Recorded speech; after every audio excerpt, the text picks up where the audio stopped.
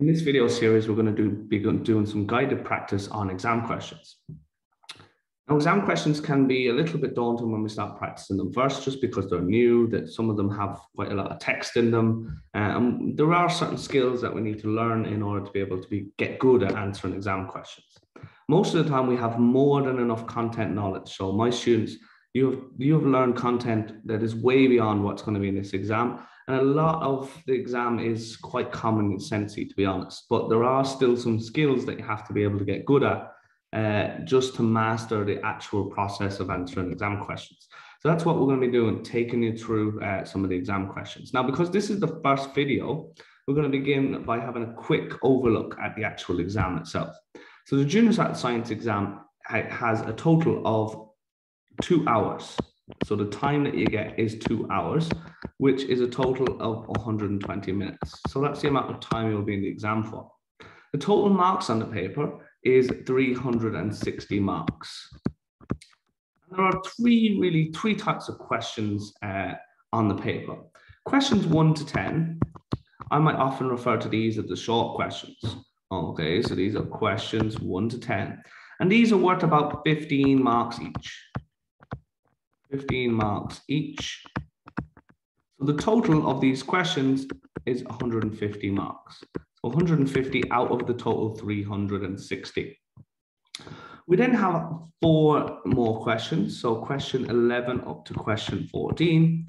These are slightly longer questions. These are worth 30 marks each.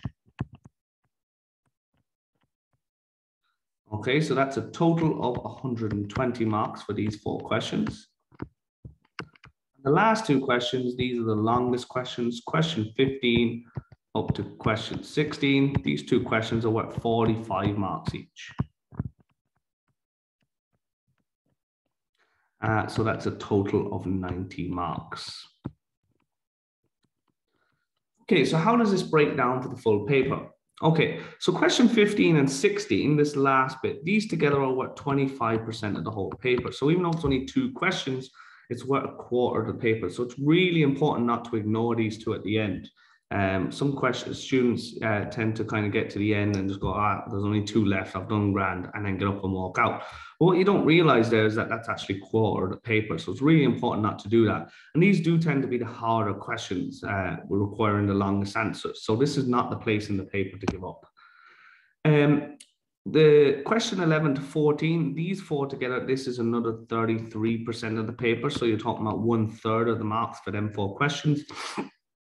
The short questions then are left for the last, I believe it's 42%, in or around that 42%. So that's how you can see the paper breaking down. And if we take these percentages and work out, okay, well, how much time should we give each section? Then this is about what it works out at. Questions 1 to 10, these 15-mark questions, we should give them about 5 minutes each. Okay. The 30 markers should get 10 minutes each. And finally, the 45 markers, these should get 15 marks each. Minutes, sorry, not marks. So it's probably a good idea, and I'm going to say it now, and I'm always going to be reminding you to be using your timer while you're actually practicing these. Now, this first video is going to run a bit over. We're going to be doing a short question. We're going to be doing a 5-minute question.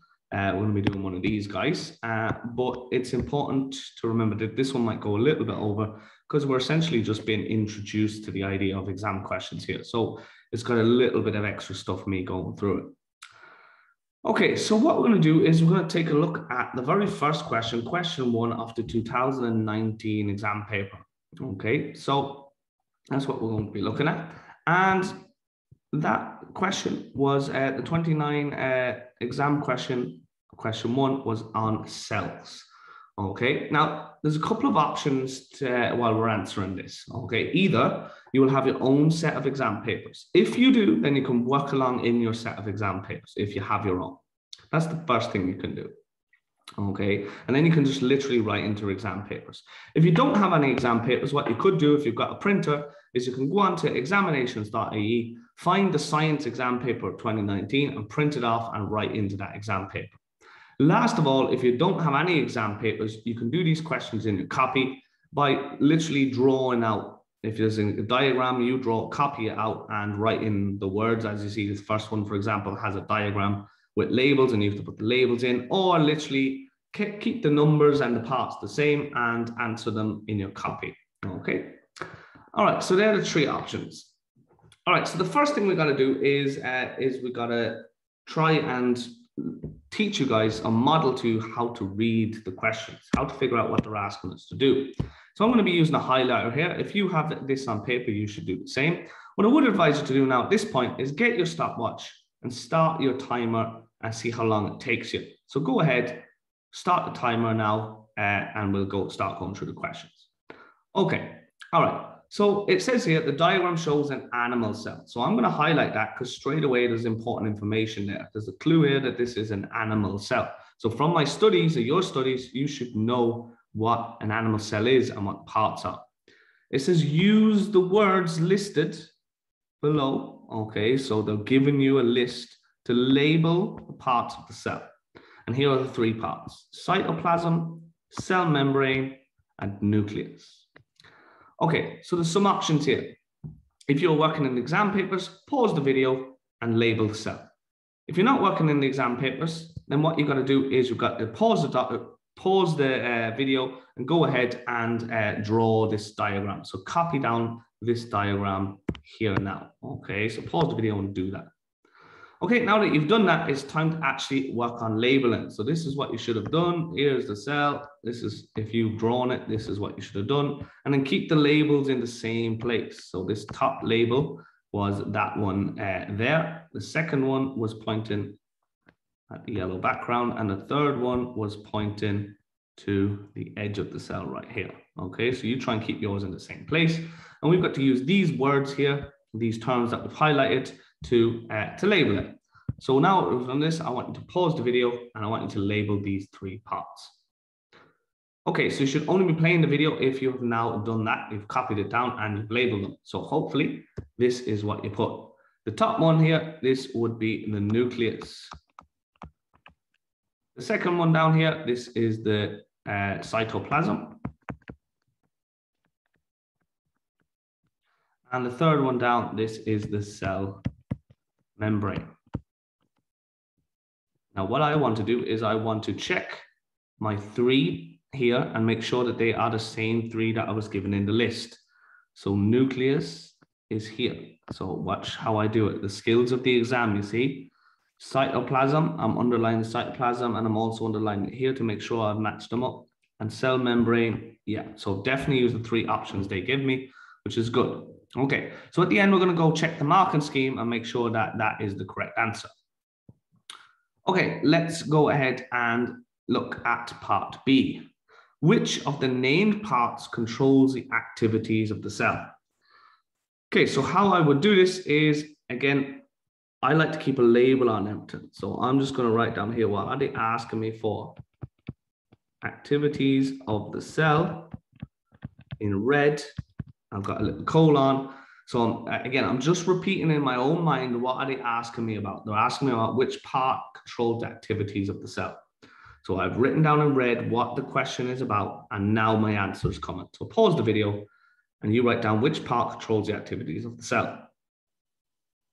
Okay, so you should only be playing if you've written down which of these three parts control the activities of the cell.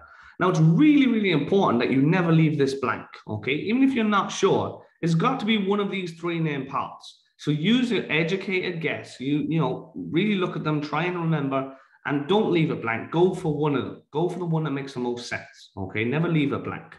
So this is what we're doing. Activities of the cell, well, you should know that that's the nucleus.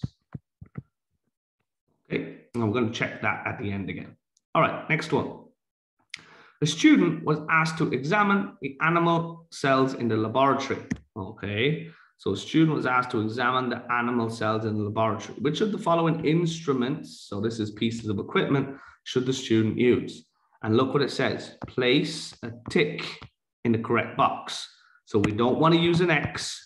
We don't want to use a shade it in. We don't want to shade it in or use an X. It says to use a tick. So I have to use a tick, okay?